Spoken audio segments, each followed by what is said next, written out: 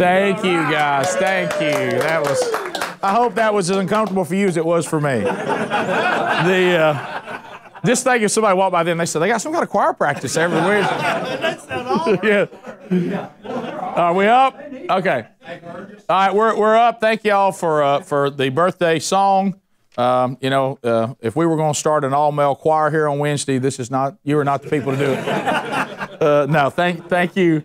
Thank you very much for that. Let's go ahead and get started. A couple things that we want to address here on the front end is I have here, one of the things we want to do for those of you that are not members of Shades Mountain Baptist Church, it really doesn't matter because if you're coming to this Wednesday Bible study, you now have been kind of funneled into what we're doing. And of course, what we wanted to do, and we started this 3 years ago, is that we wanted to disciple men from spiritual infancy to spiritual maturity, and then that way the men can go out and be who we've been called to be and are, through the transformation of Jesus Christ.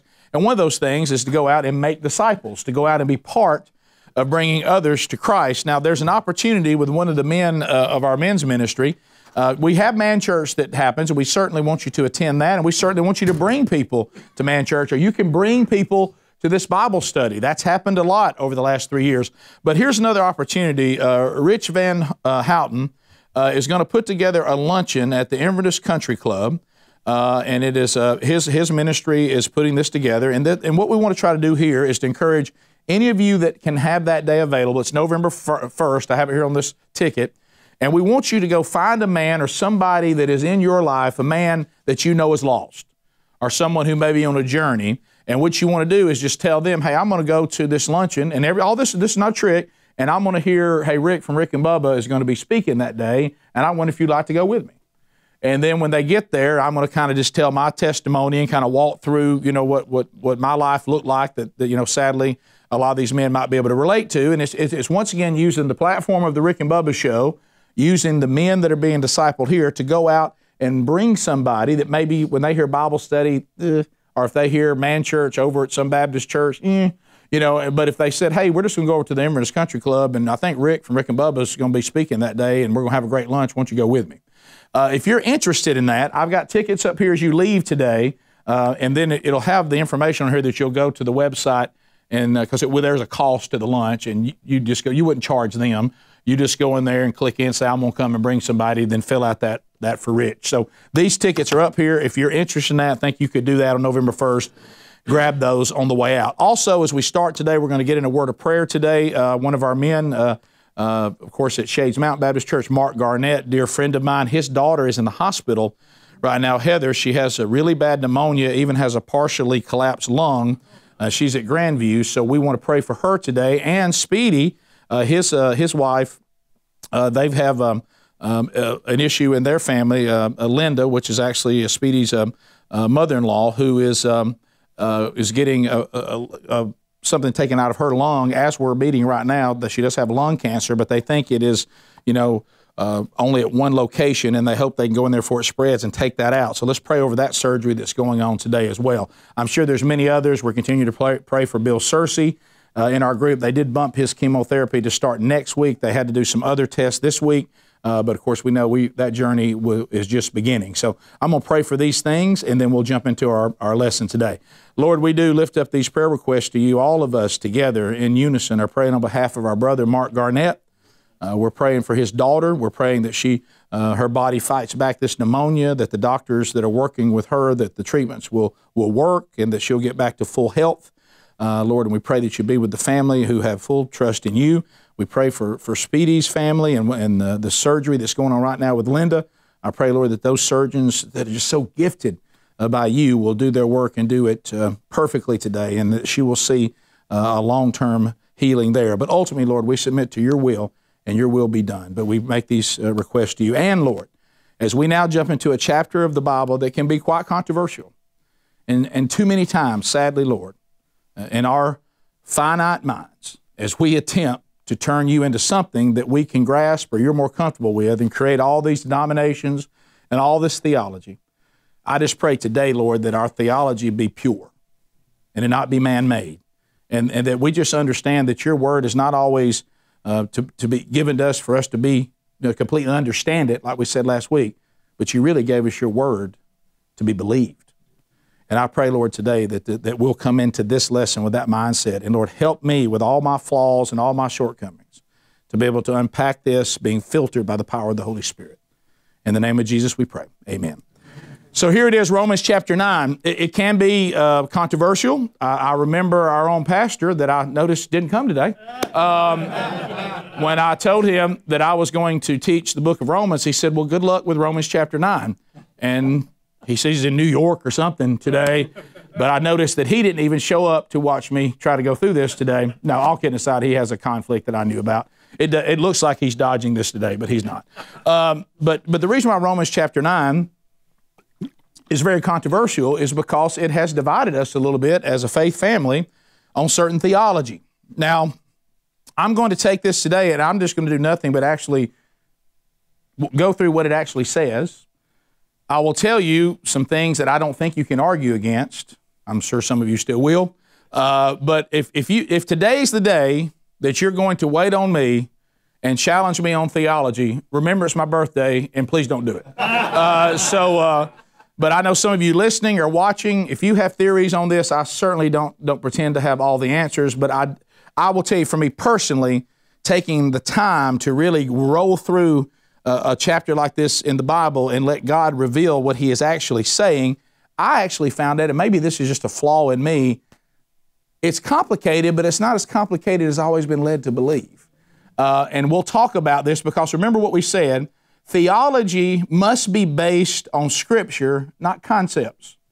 And I'm here to tell you, and it may upset some of you, and you know how concerned I get about that, but I'm here to tell you, I can't find a man-made denominational theology that is flawless. There's always something in the Bible that trips up every man-made theology and every denomination that's ever been presented to me. And because God has afforded me a public platform, my emails have been riddled with all these different denominations that said if I would just understand what they know, I would no longer have to be a second-class Christian. And let me tell you this, I'm going to tell you this first of all, I am sick and tired of that, and I got no interest in those kind of conversations. Because what happens with some of this denominational theology is people get this arrogant attitude that somehow they've received some revelation that you don't have. And if you just got it, you could be a first-class Christian just like they are. And I've had a number of people come up from every denomination you can think of.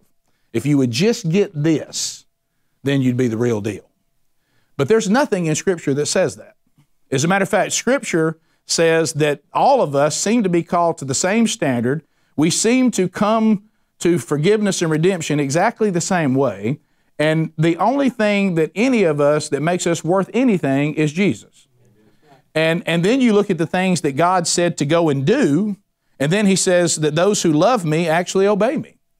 So maybe y'all are deeper and further advanced than me. And that wouldn't take much. But I'm going to concentrate on the things I fully understand and the things that I have been told to do, because I got news for you. Once I've done that, there's really no time left in my life to deal with these other things. I've got so much consumption of time and growth and sanctification on the things in the Bible that I perfectly understand. I just don't have time to sit around chasing the things I don't fully understand. But I'm going to tell you what chapter 9 is saying today based on everything that I'm able to research. And I find that some of the things that have been said about chapter 9 are flawed. They're just flawed. And we'll jump right into that. First of all, let's talk about that there's a deterministic interpretation of Romans 9, and the deterministic interpretation, which I think will not stand up today. Some people have said that, well, Romans chapter 9 shows us that God saves who He saves and He damns who He damns. I'm here to tell you chapter 9 does not say that. Not talking about individual people. And we will look at that. Jesus only died for the elect, is what many says, and Romans chapter 9 will show you that. The problem is that's not in God's character anywhere in the Bible. You don't see that, because what are you saying then? So what's the best presentation of who God really is and how He sees us? Jesus. So where was that announced to the whole world on how much God loves us? On the cross. And I say that all the time. I hate when people say, I thought God loved me. Well, He does. Look at the cross. If you ever doubt that God loves you, then you must not see the cross. He didn't have to do that. He did that because of how much he does love the people of the world. So what you would have to say is that Calvary doesn't actually reveal God, it conceals God. Does that make sense to you? If God's really weaving people in their mother's womb, some to spend eternity with him and others to be predestined damned to hell, firewood for hell, then the cross is not revealing God's character, it's actually concealing it. He's not really like he looks. There's a secret side of God that wasn't revealed at Calvary. Now, I want you to think about that. These are important things to consider. Then you start running into things in Scripture. 2 Peter 3:9 tells us it's his desire that none should perish. John 3:16 says, whosoever. Acts chapter 10, 34 and 35, Peter says, I understand that God shows no partiality, but in every nation, anyone who fears him and does what is right is acceptable for him. Chronicles tells us that God shows no partiality as far as the different people of different races, and even Jews and Gentiles we find out in the New Testament. And if you want to jot some more down, I won't take up our whole time. Romans 2, which we covered, 10 and 11, Ephesians 6:9, 1 Timothy 2:4, 1 Peter 1:17, and it goes on and on and on. All of these scriptures would be in conflict with anyone that says that God weaves people together in their mother's womb for hell. You would have to really throw a lot of the Bible out to believe that. And see, what happens is, so we make things more comfortable, we say, well, I'm not a double predestination person, I'm just a single. I just believe that he pulls out people and a remnant, and those are foreknown, and he knows who it is. Well, no, if you're going to believe that, then you have to believe he also predestines people to hell. You can't have single, you got to have double predestining. It's kind of like the atheists that we've had to deal with here on the show. Remember when the four horsemen of the atheist movement came out, Christopher Hitchens and Richard Dawkins and Peter Singer. I can't remember the fourth one, but I don't feel like I'm missing anything. And what happened there, see, when you're dealing with people who are atheists, a lot of times they're comfortable in that spot unless you press them. You do realize what you believe if you want to take it to its final destination. You have to believe that none of this matters. It's all happenstance. And really, if people die that you don't know, it's good because it's more resources for you. You have to believe that your daughter or your son is no more important than your dog or your horse. That's the final destination. And I have to say, Hitchens never would go to that final place because I think he really loved his family. I don't know his eternity. Dawkins, he'll dabble with it. But Peter Singer said, yeah, I'll go there. I do believe that. So you believe. He said, I'll go this much further. I believe if an elephant is charging after a human being, let the elephant run over the human being because you don't compete with the elephant for resources. You're better off to let it kill the human because that's better for you. Well, if there's no God and we all just kind of erupted out of nowhere and there's no really, and wrong and right and truth is relative, then why should I care about you? I understand there might be a connection to my family, but I'm not connected to y'all. I've found a connection to y'all because through Christ. You know, but if all this is just, so that's the thing. If you want to start getting into this thing that God just, there were certain people, you know, I saw one of the funny jokes about Romans chapter 9, you know, when we did the, you know, Black Lives Matter and all that, and somebody put out Calvinism, some lives matter. So if you think that's the character of God, I think it's in conflict with a tremendous amount of Scripture. And I'm going to show you this even with some of, because when we finally land today, I'm going to let you hear some things from some of our most well-respected Calvinists that might surprise you. See, I think some of this, even in Calvinism, has been taken to a place that was never intended. You know, if we want to talk about the sovereignty of God, we'll talk about that today. If you want to talk about God being omniscient, we're going to talk about that today. There's no doubt. But if you want to talk about God saying that He made some people just to be firewood in hell, that does not appear in Scripture to be the character of God. So what is Romans 9 about then? Well, I think that you have to understand, first of all, the issue is that the Jews are upset and they feel that God has broken His covenant with them. What remains of God's promise to the Jews now that Messiah has come? And you know, John talked about this in chapter 1, verse 11. He came to that which were His own, but His own did not receive Him. Now, here's another thing, and I'm going to tell you, if you're going to have a pure theology, remember this, if you're going to have a pure denominational man-made theology, then there can be no Scripture that's ever in conflict with it. If there ever is, then your theology is not pure. And I've never had anybody be able to take this next passage and insert it into double predestination and hyper-Calvinism. Never. All they do is pivot me to another verse that we're going to explain here today. Remember, if somebody questions your theology and says, well, this verse, make this verse fit in your theology, and all you do is pivot to another verse that fits your theology, that's not a pure theology. You got to make it all fit. And guys, it could be that in our finite minds, that God has revealed to us what we can handle, as we talked about before, and bites we can consume, and we're never on this side of heaven going to ever understand God fully. It could be that. This is to be believed, not always to be completely understood. So, and here is the verse, and it ties into verse 9. We see Jesus in Matthew 23:37. Matthew 23:37. If you have your Bible, or something with your Bible on, or you're making notes, jot this down, because this is important, because this really is Jesus already ahead of Paul on what chapter 9 is all about.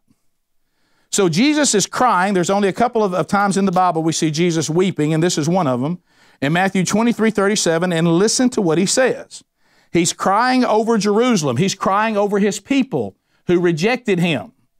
Oh, Jerusalem, Jerusalem, the city that kills the prophets and stone those who are sent you. So every prophet has been trying to tell y'all that I am going to be Messiah. I have fulfilled the prophecies, but y'all didn't like hearing that, so you rejected them, and you've also killed those that kept coming to you saying who I am. And we know that his church is going to be attacked again. And he's crying over his people. He said, how often would I have gathered your children together as a hen gathers her brood under her wings, and here it comes, but you would not. Well, now that's a choice. Other interpretations say, but you were not willing. So wait a minute. If all of this is predestined, and all this, there was no control over it whatsoever, what is Jesus crying about? Why is he saying that y'all had a choice to recognize me as Messiah? You had a choice to listen to the prophets. You had a choice to listen to those that I sent you. You rejected all that. I would have preferred to actually have you under my wings as a hen protects her children under her wings, but now destruction is coming your way because you were not willing. You rejected me. That'd be like saying that God made Adam and Eve so they would sin, that God made Lucifer so he would become the devil. Well, that's not in God's character. And then the people say, well, who are you to say that you can reject God? I'm not saying that. I'm saying God, because he wants to receive glory, allows us to make choices. And he's certainly sovereign, and he's certainly omniscient, but predestination to hell or to heaven just is not supported throughout Scripture. It may be dabbled in certain parts of Scripture, but it isn't supported from beginning to end, and it's not going to be supported in Romans chapter 9, as much as you may be led to believe that it is. So that's where we find ourselves. So now Paul is dealing with the Jewish people in Romans chapter 9, and boy, he starts out with a statement that is really unbelievable. If you have your Bible or something with your Bible on it, we want to start looking at what's going on in Romans chapter 9. Does the Jewish rejection of Messiah now relieve God for fulfilling his promises to them and disqualifying them from grace? You know, the question here is much bigger. The mere historical interest is supremely important. If God promised the Jews, and now it's been canceled, might his promise to those of us that are on the other side of the resurrection and the Gentiles grafted in, does that mean his promise to Christians might also lose its validity at some point? Would he just change his mind? So this is an important question that Paul's dealing with in chapter 9.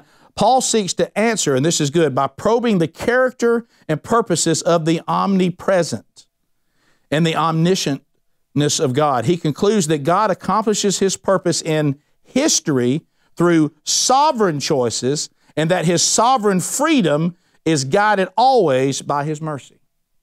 Can you follow that? Picture, if you will, and it's a little bit flawed because the plane could crash. Take that out. Take the plane could crash out, okay? Because in any analogy we come up about God's going to have to be flawed compared to him. I may run down here to the Birmingham airport today and I booked a flight to Houston. I got no say on our destination. Once I sit in the plane's going to Houston. And I have nothing to say to that. But now while I'm on that flight, I'm making all kinds of choices that are allowed me. I'm choosing what I want to eat or not eat. I'm choosing whether I'm going to engage with the person next to me about Jesus or not. I choose whether I'm going to sleep, whether I'm going to stay awake, whether I'm going to read a book, whether I'm not, whether I'm going to listen to music. I'm making all kinds of choices, but I can't do anything about the destination. That's in somebody else's hands. And what Paul is saying is, if you want to look at God being sovereign, He certainly is, but if you want to look at God having predestiny, this is involving His choice of nations, bloodlines, all of this. It does not have anything to do with individual people being condemned or being redeemed before they're ever born. And that's what he's trying to make us see, because he's dealing with some Jewish people that are kind of saying, where do we stand now? Is God's promise to us broken because we rejected Messiah? And what is this about grafting in the Gentiles? Are they in now too? And we had the law, we tried to keep the law, they didn't. You got to explain this to us again. So Paul says, let's go to Romans chapter 1, 1 through 5. Paul's sorrow for Israel. And man, you talk about strong statements. He said, I'm speaking the truth in Christ. Now think about that. He said, I'm not lying. My conscience bears me witness in the Holy Spirit. He's saying, the Holy Spirit has inspired me to say this, and you need to listen to what I'm saying because it's truth. And here's what he says, that I have great sorrow and unceasing anguish in my heart. Now think about verse 3. Anybody that thinks that Paul has forsaken his people has never read Romans chapter 9, verse 3. For I could wish that myself were accursed and cut off from Christ for the sake of my brothers. Y'all realize what Paul's saying right there? If I have to go to hell for you, I will. I would rather me lose my redemption than you lose yours. This is how important what I'm saying today is, brothers and sisters. This is how much I love you. I love my people, and I love my people's relationship to God. And if I could save you by me not being saved, I'd do it. Anybody relate to that? I mean, can you think about, do you love somebody enough that you say, send me to hell, but don't send them? And that's what Paul is saying. That's a strong statement. He says, my kinsmen according to the flesh, meaning I am one of you. They are Israelites, and to them belong the adoption, the glory, the covenants, the giving of the law, worship, and the promises. 5, to them belong the patriarchs, and from their race, according to the flesh, is the Christ, who is God over all, blessed forever. Amen. Paul will forfeit his own salvation to gain salvation for his people. And I just put by that, wow. But verse 5 is important too, because he goes on saying, I understand the history of my people and all that God has done through us and the promises He's made. He's even brought the lineage of the Messiah through us as promised. But here's what he's making clear that you don't want to miss in verse 5. And it says that this may be, in the Bible, think about all the times this is mentioned, the clearest reference to Christ as God in the entire New Testament. Look at 5. He says, to them belong the patriarchs, and from their race, according to the flesh, is the Christ who is God over all, blessed forever. Amen. You know what he's saying? He's God. This Jesus, when he said, if you've seen me, you've seen the Father, and you tore your clothes, and we all screamed and hollered and screamed blasphemy, I'm going to tell you as a fellow Jew, he is who he said he is. And Christ is God over all. Amen. So let it be true. That is a very bold statement. Now keep in mind, he's talking to Jewish people here. Don't lose sight of that. Verse 6, the children of the promise, this is 6 through 9. And then he goes on, but it is not as though the word of God has failed. That's important because they're saying, so what happens to us now? For not all who are descended from Israel belong to Israel. Not all children of Abraham, because they are his offspring, but through Isaac shall your offspring be named. This is important. This means that it is not the children of the flesh who are the children of God, but the children of the promise are counted as offspring. For this is what he promised when he said, about this time next year I will return and Sarah shall have a son. Now, why is this important? Rick, what is he talking about here? Paul is singling out that Abraham has natural children, Ishmael. He even had a few other children with another servant that not talked about a lot. And certainly they're Abraham's offspring, meaning in the flesh, they are his children. He says, but the descendants of Isaac are the children of the promise. He didn't make a promise through Ishmael. He didn't make a promise through the other children that Abraham went off, that Sarah and Abraham worked some other plan outside of God's will, or Abraham was sleeping with these other, he also had more than one wife.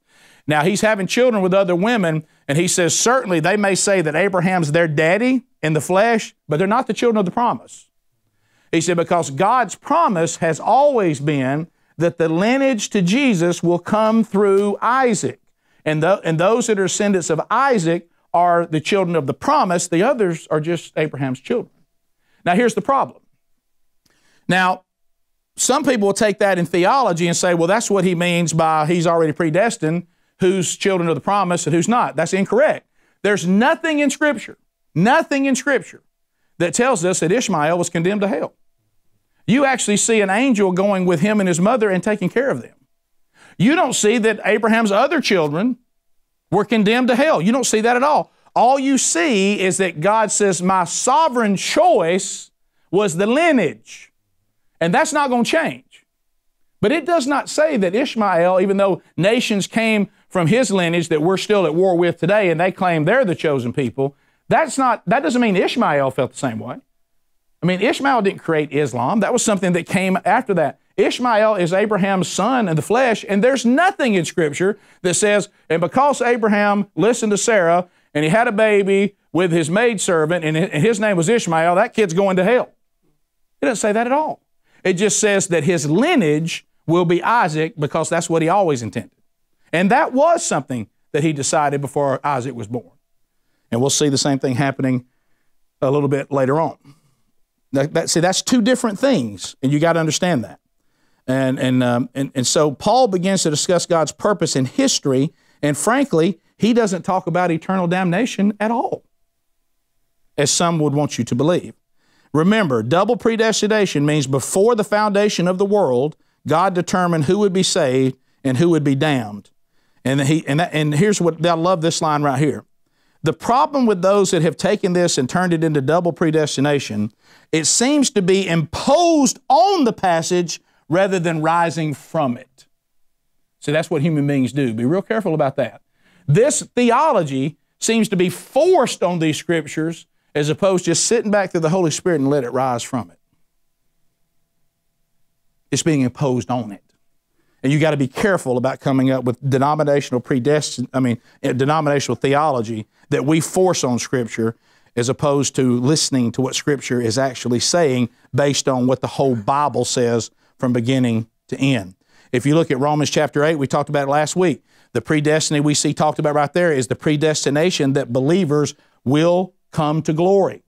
Those who submit to Christ, those who are reconciled with Christ, he says, I guarantee you that you'll become more like my son if everything in that was sincere.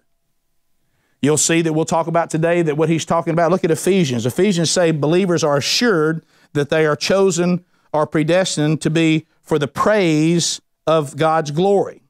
So what are we chosen for? To be the praise of God's glory. You never find Scripture with predestiny being used in a negative sense.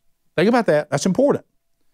Because if this theology was to be believed in its purest, wouldn't you think somewhere in Scripture we would see some reference that predestiny is being used in a negative sense? It never is. It's only used in a positive sense. Predestined to glory. Predestined to be like my son. It never ever says, and by the way, some of y'all are predestined to hell. It never says that. You would think if that's pure theology, it would be mentioned somewhere. It never is. It's always used in a positive sense. So that should be a signal as well why we have to look at this on the grand picture of the Bible, not in little tidbits that we impose something on. Romans 9, 10 through 13, God's purpose will prevail. Romans 9, 10 through 13, look at 10. And not only so, and here comes a biggie, which we're going to talk about, but also when Rebekah had conceived children by one man, our forefather Isaac, though they were not yet born, had done nothing, either good or bad, in order that God's purpose of election might continue, not because of the works, but because of him who calls, she was told, the older will serve the younger, as it is written, Jacob I loved, but Esau I hated. Now, I will tell you that just about every conversation I've ever had with someone who believes in predestiny, now, they've never told me they believe in the double predestiny, because I guess that's uncomfortable, but they believe in predestiny. If you bring up Matthew 23:37, that Jesus said that Jerusalem had a choice, they'll pivot you over to Esau I hated, Jacob I loved. They don't explain how Matthew 23:37 fits into Calvinism. They won't do that, or predestiny. They just pivot you to one they think does. Again, you can't have a pure theology unless you make the entire Bible fit into your theology. If at any point it runs aground, there's something human in it and you've messed up. Or you may just not understand God fully. Could be that. So let's talk about this. So what we're talking about here, first of all, what did Jesus say when he was talking about what it looks like to follow him? He said, anybody who truly follows me must hate their mother, must hate their father. You know, and so do you think that means that Jesus said, if you're going to follow me, you condemn your family to hell? No. If you look at the Greek, it doesn't mean hate like despise. It means preferred. When the word in Greek means I prefer this over that. It's preferred. It's not damnation. You think Jesus really wants you, if you really want to be a follower of him, your whole family's got to be damned to hell? What he's saying is, don't prefer your family over me. If you really want to know how to treat your family, then you prefer me first, then you'll be what they need to be anyway. He doesn't say that your family's condemned to hell or you can't follow me. Well, this is the same word that is being used here. And what is he saying? Just what I said before. He said, before these twins were born, my lineage was going to go through Jacob, but won't go through Esau. This is me preferring what will become Israel over Edom. The descendants of Esau were the Edomites. Now, we also, once again, do not find in Scripture that because God said, and he told Rebekah this, and I just got through teaching this, I think God was preparing me for this, it really just came up randomly that that's what I taught at church 2 Sundays, not this past Sunday, but the one before. So he tells Rebekah, the younger one will be served by the older one. But Rebekah didn't have faith enough to just let that happen, so she goes in all this trickery and deception to make this happen when God said it was going to happen anyway, and he told her that. He said, now we got problems. Now you've created earthly repercussions. Well, how can earthly repercussions be created if all this was predestined? There shouldn't have been any earthly repercussions. So Rebekah had a choice to try to deceive Isaac? Or did God plan that too? Well, God says he didn't plan that. Well, why'd she do it? Maybe it was her choice. And maybe God allowed that choice because he wants to see if you truly trust what he says. And he comes back and he says what? Back to what Paul's trying to tell the Jews. He's going to fulfill his promise in history concerning the nations and the lineage. What he's doing is trying to get them ready to reassure them God has not abandoned his plan for you. It's just now in Christ. And yes, the Gentiles have been grafted in, and y'all going to have to learn to deal with that. But what he's showing is God has always said, I'm in charge of the lineage, I'm in charge of this, and I'm going to do it through Isaac, and I'm going to do it through Jacob, and I'm not going to do it through Ishmael. I'm not going to do it through these other children that Abraham had when he wasn't supposed to. And how about this? But that does not mean that he predestined Esau to hell. There's no scripture that says that. As a matter of fact, what do you see? Esau comes back and reconciles with his brother. You know that part of the Bible's in there too. So they don't remain enemies. Now, those nations start warring against each other, their descendants. But you don't see Esau. Esau comes back to Jacob, and Jacob thinks Esau's going to kill him. And he comes and he grabs him, he holds him, and he begins to kiss him on the neck. And they forgive each other. Where do we get that Esau was predestined to hell? He just wasn't the lineage. And he never was going to be. That was not his role in history.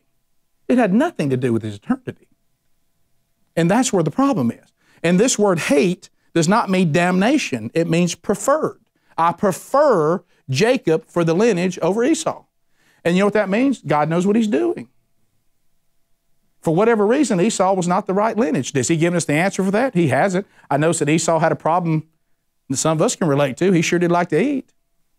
So much so for a bowl of stew, he gave up his birthright. That's loving food, by the way, extremely. So what I'm saying is, and also we know what? But Jacob was a deceiver. His name meant to deceive. And Rebekah deceived. You never see anywhere that Isaac doesn't forgive Rebekah. And you know what else you don't see? Guess what happened with Jacob? He wrestled to get his blessing, and God changed his name. To what? Israel. The one who struggles with God. So he's no longer a deceiver, but he still struggles with God.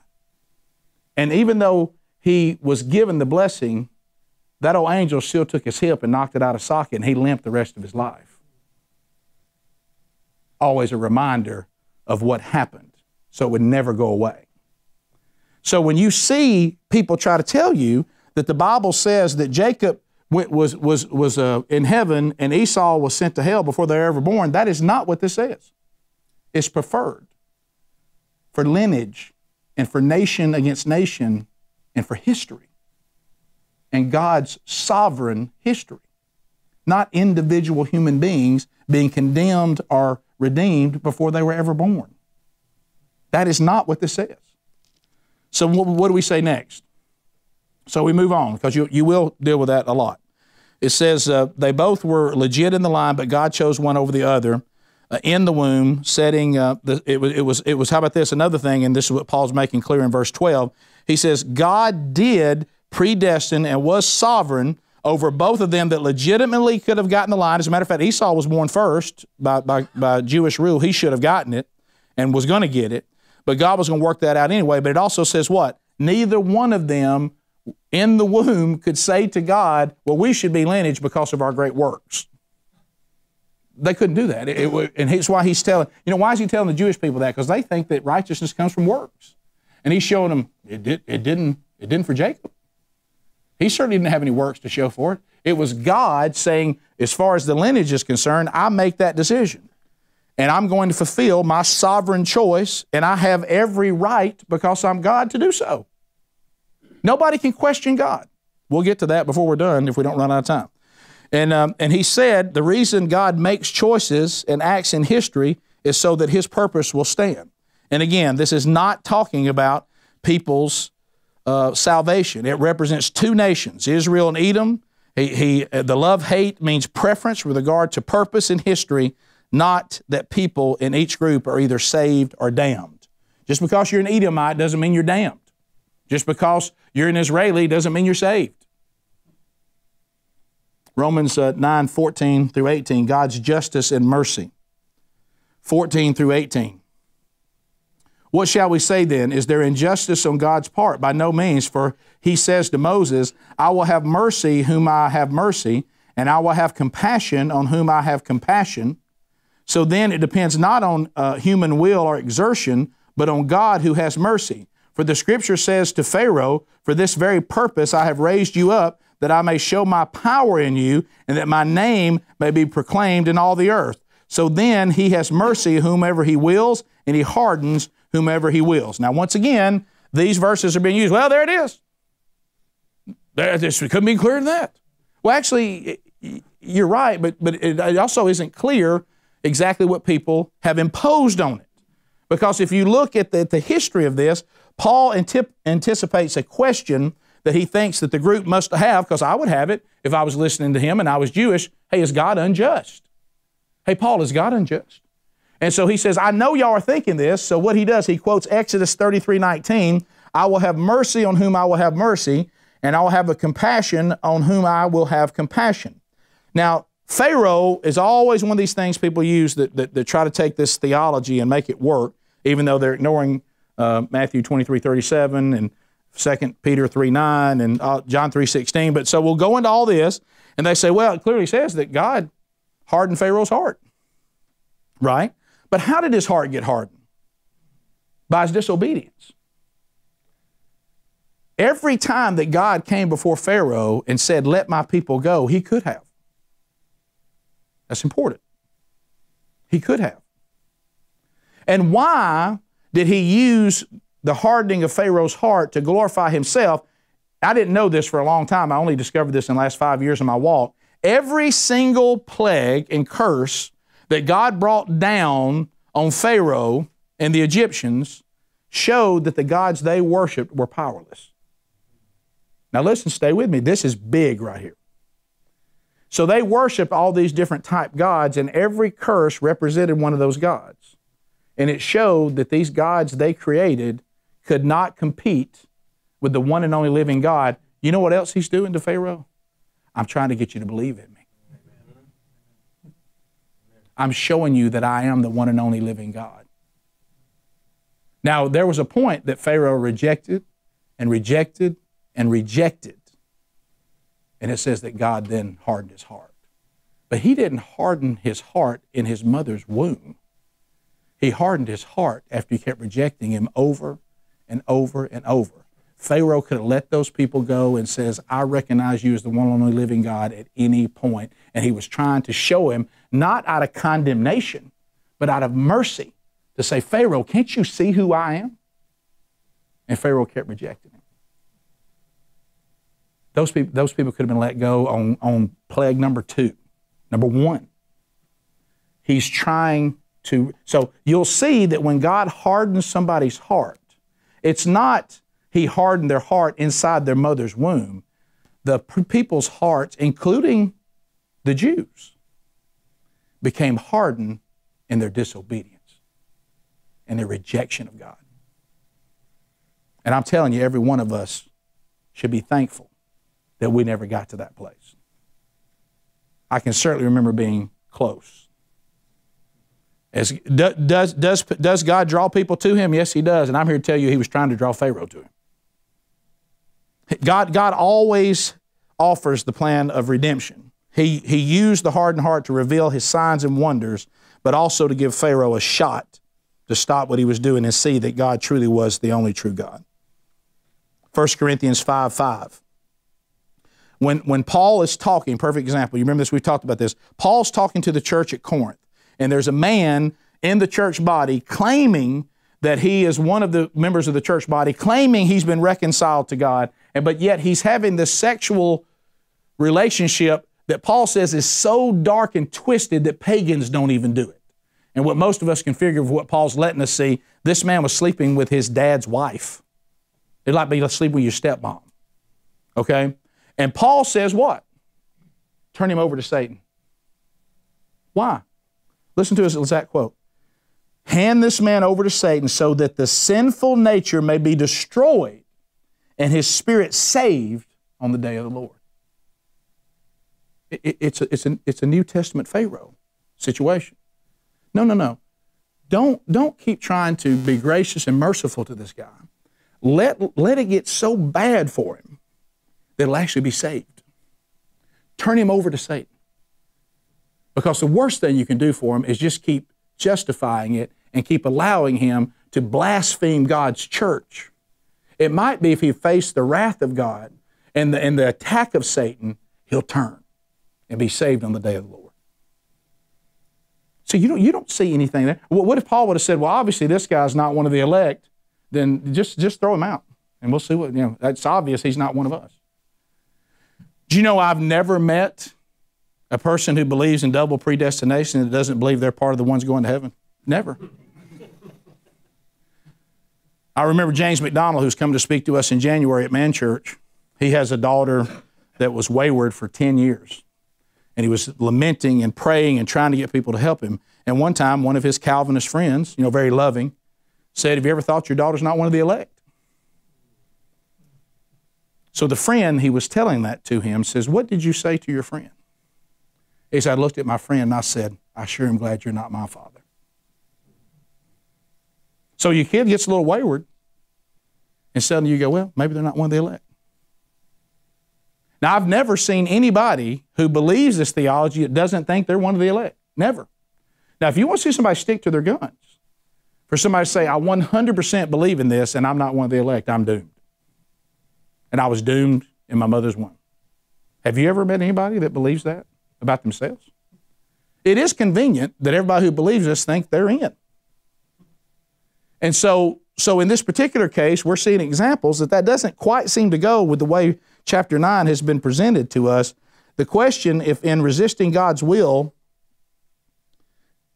is the person who's doing this only acting out a role which has been determined beforehand, well, then how can that person ever be held morally responsible?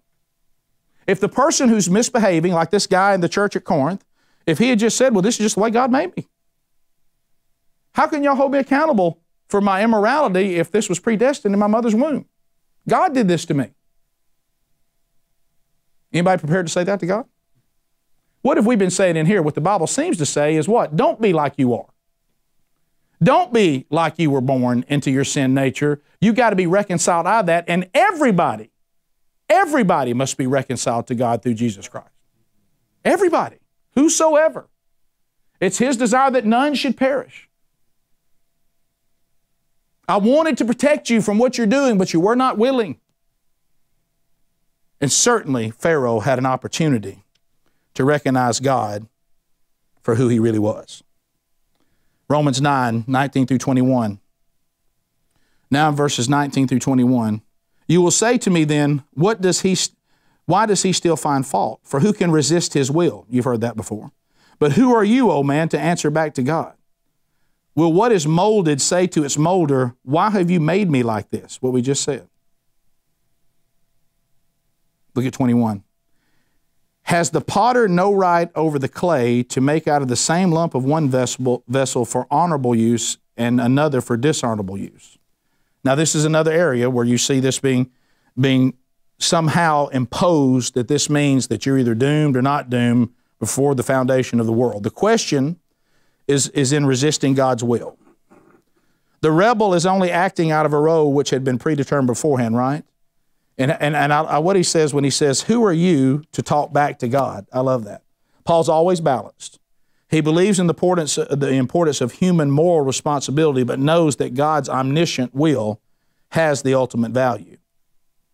He says that God has absolute power. However, the power is expressed through mercy. Paul's understanding of God's sovereignty is not that of an inflexible, arbitrary determination. The right of the potter is in verse 21. It's not naked indiscriminate power, but power used by a benevolent will to accomplish good that He wills within the order which He created. Now that's deep. I want you to stay with that again. What he's saying is, he's acknowledging that God's in control, and he's acknowledging that God is the potter, and he's acknowledging that God can do whatever He wants to do. But what he's saying is, but you find that in God's character, His desire always comes from a benevolent place, and certainly He will pour out His wrath on sin. So he says what God is really saying in this as a potter, and they understood this because they saw it everywhere in their culture, He's saying the right that He has is not just some naked, indiscriminate power, meaning, how about I'm in charge, and I'm just throwing, I'm reckless. It's one of the things, gosh, I'm going to get in trouble. There's a particular hymn that is really popular right now, and a lot of it is really, really good. I don't like the word reckless in it, because God's not reckless. His reckless love, He's not reckless. It's order. I don't like that lyric. I wish it would be removed from the hymn, because there's nothing reckless about God. He is not reckless. He's not out of control, and He certainly doesn't fall victim to emotions like we do. He's always in control. And when He says that I am the ultimate, I use my power through my benevolent will to accomplish good that I will, but it'll always be in order for how I want things. That again is not, that means that, hey, some of us have been created by God to do, perfect example. Billy Graham is no more important to God than the shoe salesman that invited him to the tent revival. He created the shoe salesman to be a shoe salesman, but his role in the kingdom of God, not by human standards, we don't see the shoe salesman as important as Billy Graham, because we're not going to do statues of the shoe salesman and all that. But that's us. That's not how God sees it.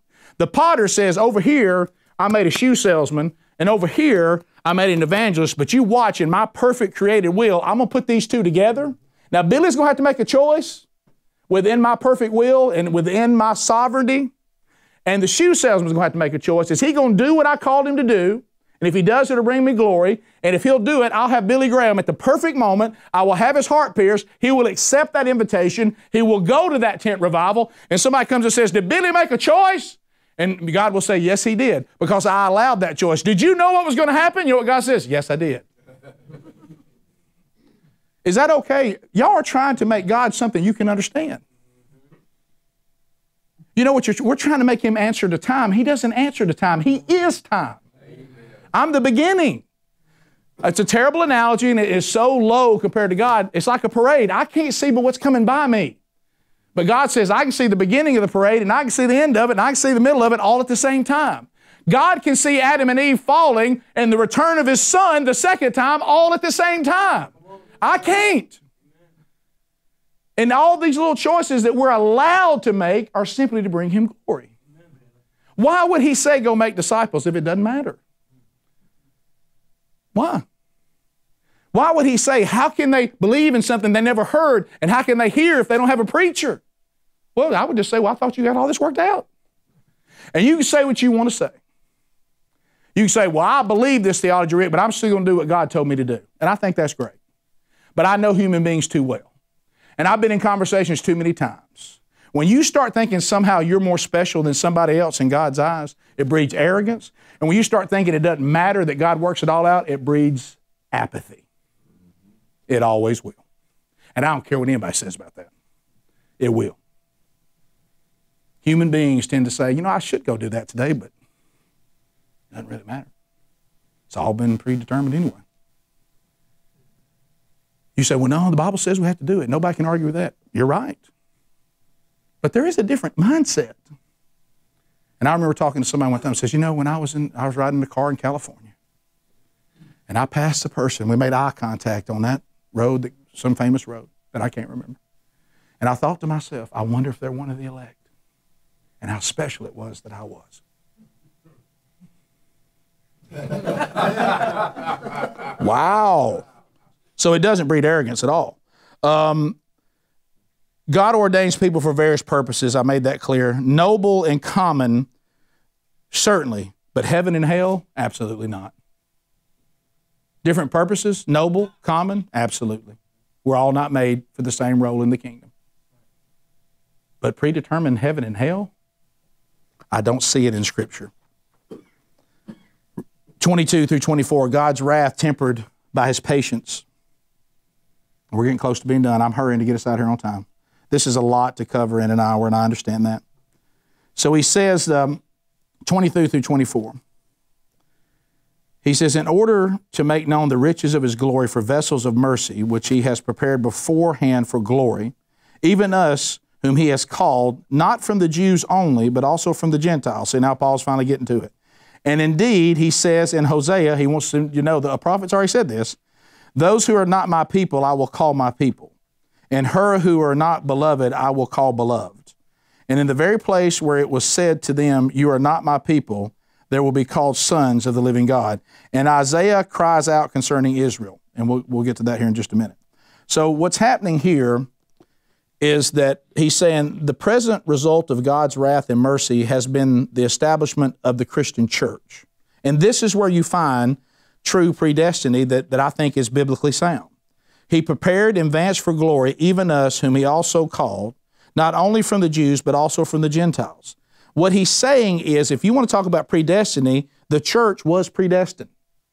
God knew that the church was going to be predestined. It would include Jews and Gentiles, as the hardening of Pharaoh resulting in the manifestation of God's power. Listen to this. On behalf of Israel, the hardening of Israel has resulted in a manifestation of mercy by including the Gentiles into the elect community. Ooh, you follow that? He's saying if you want to see the way Pharaoh hardened his heart when God kept telling you this is the deal, or kept telling him, he also said to the Jews, this is Messiah. Jesus said, if you've seen the Father, you see me. I am the prophesied Messiah. John the Baptist said, behold, the Lamb of God that takes away the sins of the world. And because you rejected that, just like Pharaoh, you have become hardened. But in God's mercy, he's now taken the Gentiles and he's grafted them in to accomplish what he's going to accomplish. And now they're part of it through His mercy and will, and you're still part of it, but now everybody's on equal ground because whether they were given the law or not, they've become righteous through Jesus Christ. You think you can become righteous through works and the law. You're wrong. Jesus has fulfilled the law. So if you want to see God's plan to bail us out, it's still His grace and mercy through Jesus Christ, and now we got the church. And He had that plan all along. This is not about individual people. This is about God's history. The community of believers, the church, was not a fluke. Both Jews and Gentiles are part of it, and you know what? God called it. And all may come. All may come. But all must come through Jesus. All must come through Jesus. Paul now begins to quote extensively from the Old Testament when he did this with Hosea. Look at 27. And Isaiah cries out concerning Israel, though the number of the sons of Israel be as the sand of the sea, only a remnant of them will be saved. For the Lord will carry out His sentence upon the earth fully and without delay, as Isaiah predicted. If the Lord of hosts has not left us offspring, we would have been like Sodom and become like Gomorrah. And he goes on to say, when finishing this up, he's saying, Paul's quoting from the Old Testament, only a remnant of Israel is called into the church with the Gentiles. God's grace and mercy kept Israel from becoming like Sodom and Gomorrah. Paul, he says, I hope that remnant is a temporary state of affairs. And you'll see in Romans 11, Paul says the remnant was temporary. He's going to call all of Israel back to Him. He said, but right now, so that it didn't go away, he said, your rejection was so severe, if God had not, in His mercy, pulled a remnant out, those of you that have already become part of the church and you've recognized Jesus as Messiah, if that had not happened, Israel would have ceased to exist and would have gone the way of Sodom and Gomorrah. So He pulled a remnant out to be part of the church so that Israel would not be doomed. It would not be eradicated from the earth. And He says that's again His mercy, and Paul's prayer is this is only a temporary state of affairs. And y'all realize we're still part of that, of more and more people coming to Christ, including the Jews. And then Romans 9:30 through 33, the stumbling block, the stumbling stone. What shall we say then? That Gentiles who do not pursue righteousness have attained it, that is, a righteousness that is by faith, but that Israel, who pursued the law that would lead to righteousness, did not succeed in reaching the law. Why? Because they did not pursue it by faith. They thought it was works. But as if it were based on works, they have stumbled over the stumbling stone, as it is written, behold, I am laying in Zion a stone of stumbling and a rock of offense, and whoever believes in Him will not be put into shame. The stumbling stone. Surely nothing was more difficult, I love this, for Paul to come to faith than for him having to recognize, as he's asking them to recognize, that he crucified Messiah. And he's acknowledging that. Y'all going to have to just get past the fact that in order to become part of the church, you're going to have to come to the conclusion that we crucified Messiah. We did. And I would say that to you and to me. It don't matter if you're a Jew or a Gentile.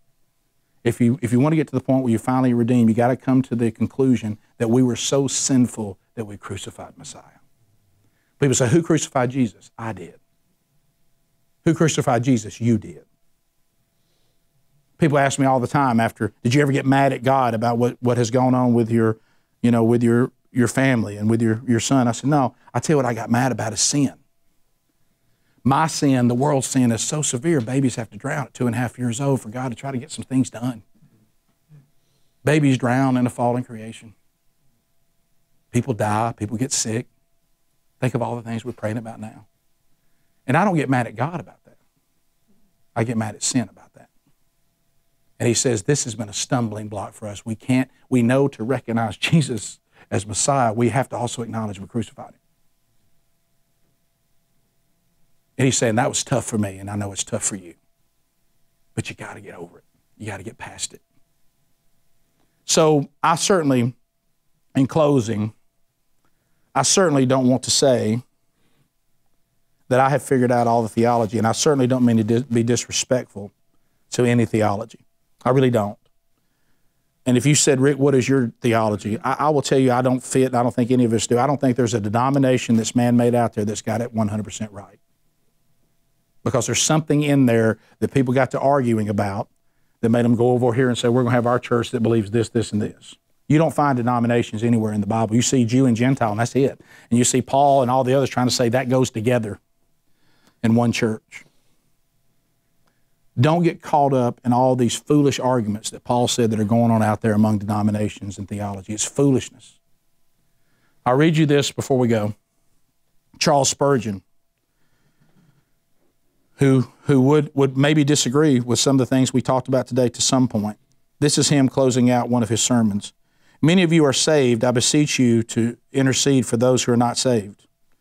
Oh, that the unconverted among you may be moved to pray before you leave this place. Breathe an earnest prayer to God, saying, God, be merciful to me, a sinner. Lord, I need to be saved. Save me. I call upon thy name. Join with me in the prayer at this moment. I entreat you. Join with me while I put words into your mouths and speak them on your behalf. Lord, I am guilty. I deserve thy wrath. Lord, I cannot save myself. Lord, I would have a new heart and a right spirit, but what can I do? Lord, I can do nothing. Come and work in me to will and to do of thy good pleasure. Thou alone hast power, I know, to save a wretch like me. To whom or whither should I go if I should run from thee? But now, do from my very soul call upon thy name, trembling yet believing. I cast myself wholly upon thee, O Lord. I trust the blood and righteousness of thy dear Son, Lord. Save me tonight, Jesus. Save me. Now, he may be a Calvinist, and he may believe something that I'm not sure that I would fully be on board with. But when you hear that man closing out his prayer, he's closing it out like everything depends on the decision of those that are hearing him preach. And he certainly didn't walk out of that room and say, God's going to work it all out and had it worked out before you were ever born. He's being obedient to what God called him to do, regardless of his theology. And as long as we can land in that place, why don't we focus on the things that we've all been called to do that no denomination can get around? And if we get to heaven and God says to me, Rick, you didn't have Romans 9 right, I don't care. And if those who disagree with us get there and say, you know, everything y'all are doing, certainly I draw people to me and I save everybody, you don't, but everybody made a choice that's here. Who cares? Why don't we just do what God said to do? Because you know what? He's going to reveal to us all we can handle. If I know everything about God, then he's not that impressive. But I do know this. I do not think any denomination can say that their theology is pure. None. And it may just be that none of us can fully understand God. So that's when we trust him and we let him make us into be new creations and we do what he says to do. Let's pray. Lord, thank you for today. Thank you for this message. Thank you for, Lord, hopefully clarifying some of this for us. I pray, Lord, that if there's any error that I committed against you, please forgive me. And I pray, Lord, that you will continue to work in the hearts of all who are hearing this. And Lord, I pray that you protect me from foolish arguments and protect each of us from engaging in conversations that do not bring glory to you. I pray, Lord, that ultimately you'll be glorified and that we'll present you to a dying world. And Lord, I pray that you continue to reconcile us in a way that transforms every single inch of our lives. In the name of Jesus we pray. Amen. Thanks, guys.